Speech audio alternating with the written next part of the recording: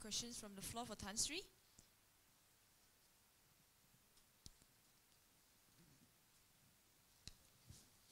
Thanks, Tan Sri. I guess this is the third time I heard about your talk. I've invited Tan Sri to speak to our students at our university some couple of months ago. My questions that I just got inspired this morning is, besides passion, what would be the next thing that helped you on to what you are today? Of course, passion is one thing that I've been holding on until today, but 19 years, you know, sometimes you feel very sad when you hear children who come and tell you when they have an assignment to say that, you know, your holiday with your father. And one of my children tell me, you know, cannot even write. Where did I went last time on a holiday with them?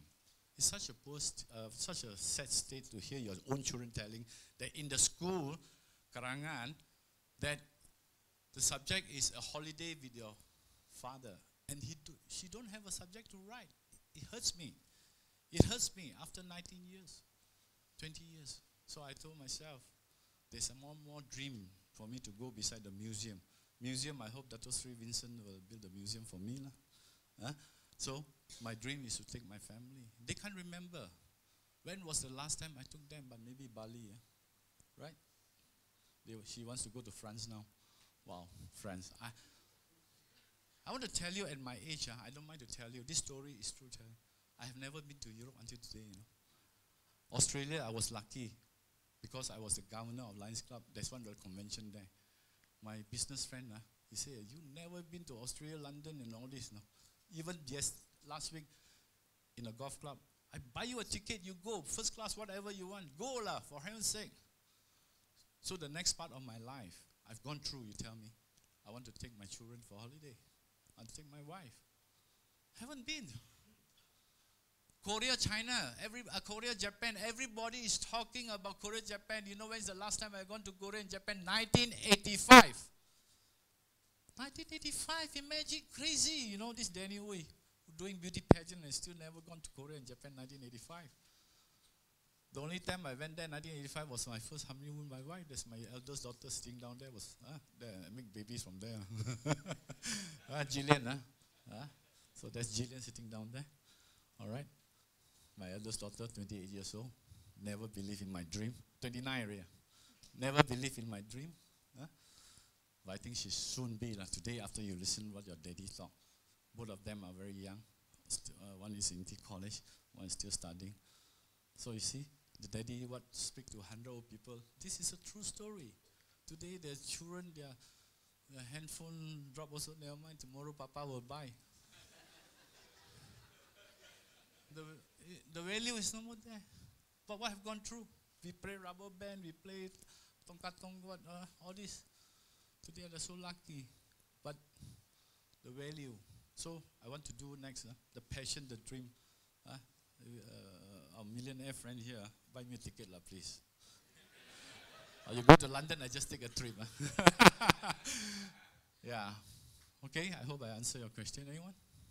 Just one or two questions that I take. One question at the back. Yeah.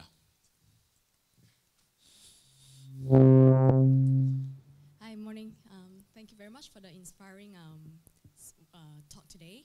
I just have something in mind that with your success today, your status and everything, how do you manage the work-life balance? Because a lot of people, they say, in order to dream and build your empire, to be successful, either to become politician or to have a good business and all that, you have to sacrifice your family time, personal time. So how do you manage that? Thank you. Thank you. Lucky thing today, I have one inspiration. That is Tun Mahathir. Tun Mahathir is 89 years old. I still have a lot of time, don't worry. But I like to get rid of all this and spend my next part of my time. But I have the time. So I have this passion, I have this dream in me now, is to go for a tour. It could be this 2 years, 3 years, 4 years. Malaysia Book of Records, I know now is stable, you know. This story today, this morning, I tell you, is not about from rag to riches. I'm not rich. Maybe today my pocket don't got $100 or not. But I want to tell you, it is from nobody to somebody. I'm proud to say that. Today I walk out, everybody knows me. You know, I feel happy. You must leave a legacy. You need to create yourself. Life is about not finding yourself. Life is about creating yourself. A lot of people are leaving legacy. Today in the world, somebody is leaving legacy. So I hope that I'll be one of them. But the passion and all this is there. As long as your passion is there, your drive is there, your dreams never die. That's one thing. So I will have time. I have a lot of time, my dear. Definitely. Huh? Right. One more question? Yeah.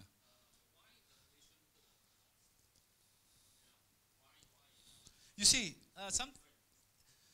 why is Malaysia Book of Records? I don't know, somehow rather that after going through so many businesses here and there, I go into something that I feel happy. That this dream just came 1989, launched 1995, and I started the Malaysia Book of Records not just because of that. So one day when I was driving to my office in Stargazer, and then suddenly I remember there's a man cycling to break into the world record. There's an Indian guy. Then it came just like that. If there is a Guinness Book of World Record, why don't Malaysia?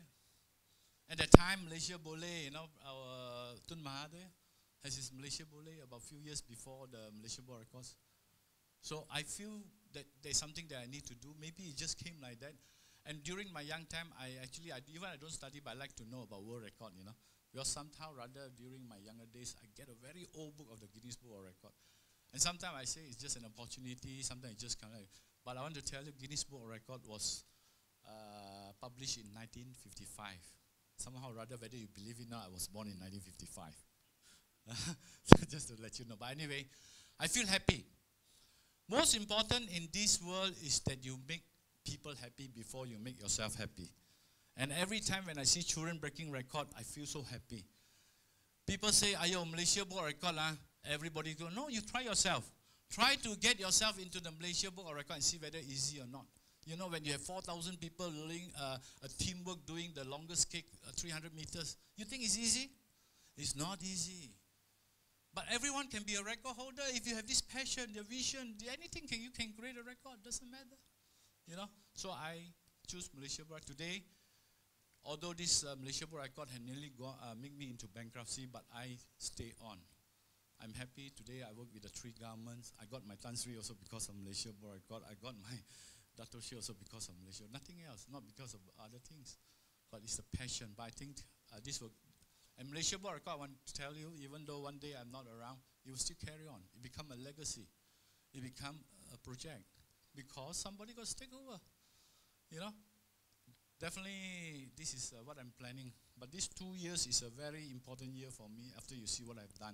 A person who have not gone to Europe, a person who have not gone to Korea and Japan since 1985. Even my children has gone a few times already. A person who have not gone to all these places. So I think I need to take them, together. But Malaysia Book Record will live on forever because the dream of the museum will definitely be there. Yeah? Thank you. Yeah?